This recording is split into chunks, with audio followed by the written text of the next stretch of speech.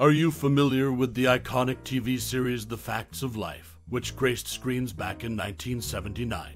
This sitcom revolved around the lives of a group of young women at a boarding school, navigating the trials and tribulations of adolescence under the watchful eye of housemother Mrs. Garrett. An intriguing mix of comedy and heartfelt moments made it a beloved classic for many. While reminiscing about this series, do you have a cherished memory associated with its wholesome charm? Perhaps a particular episode or character left a lasting impression on you.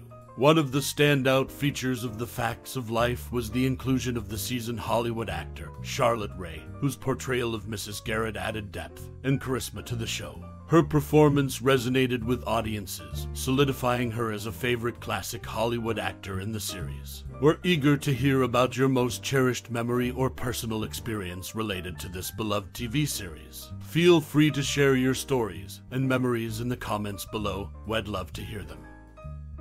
The TV series The Facts of Life, which aired in 1979, had some interesting behind-the-scenes tidbits. One notable aspect was the involvement of actors with soap opera backgrounds in the show.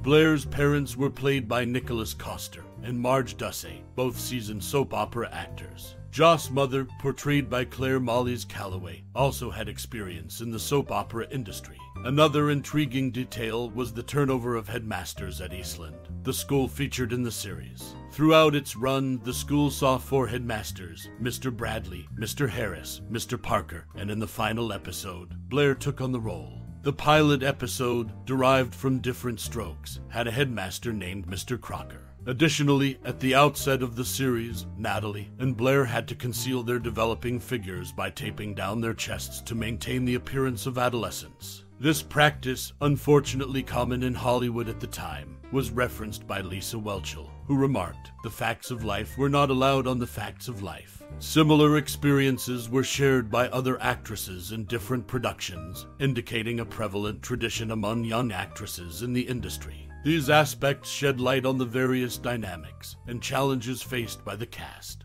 and crew during the production of The Facts of Life, adding layers to the show's history beyond its on-screen portrayal. Nancy McKeon's unexpected casting as Jo in The Facts of Life marked a pivotal moment in the show's evolution. In the late 1970s, during a retooling phase, NBC chairman Fred Silverman's quest for a Christy McNichol type led to a chance encounter with McKeon in a Hallmark commercial. Her ability to cry on cue caught the attention of producers seeking a particular essence for the series. McKeon's portrayal of the tough, tomboyish Jo added a distinctive dynamic to the ensemble cast. This unexpected discovery reshaped the show's trajectory, elevating its character dynamics and solidifying its ensemble. The fortuitous encounter became a defining moment in the history of The Facts of Life, influencing its narrative direction and character development for the duration of its run. In the early days of the 1979 TV series The Facts of Life, a distinctive characteristic set the tone for its first season. As a nod to Norman Lear's sitcom format, the show implemented a pre-recorded clapping segment at the end of its initial segment, mirroring the structure of a play's first act. This ritual, present across Lear's other sitcoms of the time, like Different Strokes and One Day at a Time, signified the end of the opening act. However, come 1980, a significant shift occurred across all Lear's series that season.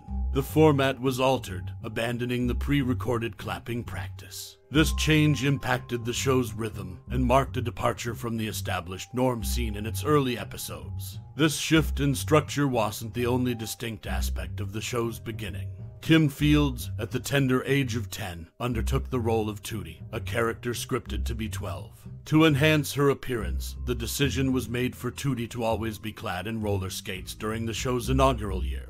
This creative choice subtly masked the age difference between the actor and the character she portrayed. As the series progressed, significant changes unfolded behind the scenes. Sherrié, who departed from the show in its 7th season, recommended Cloris Leachman as her replacement. Ray and Leachman shared a history dating back to their days as classmates at Northwestern University, where they also roomed together while striving for acting careers in New York City. These facets, distinct in their own right, add depth to the intricate evolution of the show, offering insights into its initial formatting decisions and the interpersonal connections influencing casting choices, ultimately shaping the trajectory of the facts of life.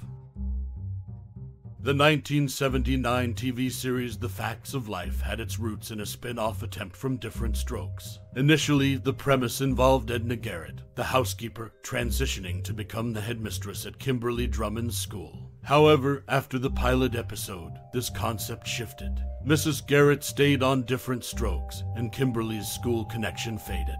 Instead, Mrs. Garrett became the house mother at Eastland, altering the show's trajectory significantly. As the show gained immense popularity over its 9-season run, there were attempts to create spin-offs through 6 backdoor pilots. These episodes, such as Brian and Sylvia, The Academy, Joss Cousin, The Big Fight, Big Apple Blues, and the series finale The Beginning of the End, and The Beginning of the Beginning, were crafted to explore new narratives. However, none of these attempts resulted in successful spin-offs, leaving The Facts of Life as a standalone series. A shift in tone occurred when the show moved to the Saturday night comedy block, departing from its serious issue-oriented style to embrace a broader, more slapstick-oriented approach akin to shows like The Golden Girls. This change affected the presence of Jerry Jewell, who had previously been a recurring character. Due to the shift in the show's tone towards comedy, she was limited in appearances, causing her to opt out of returning to the series. The attempt to spin off and the tonal shift in the show's evolution contributed distinct elements to the journey of The Facts of Life, showcasing the challenges and creative decisions that impacted its narrative direction.